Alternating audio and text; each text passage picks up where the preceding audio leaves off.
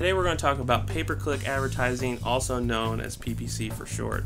The most common use for pay-per-click is to make your website accessible on the first page on a Google search result. So if someone in your area is searching for one of your services, you can utilize the advertising space on a Google search result page to market directly to them.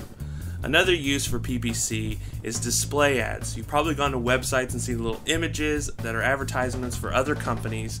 These are called display ads, and it's a powerful tool to reach people in your service area.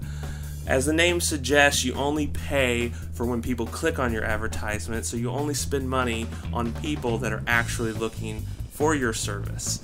There's also a whole other side of PPC called remarketing, but that's a whole nother video, so I'm just going to stop it right here for this week.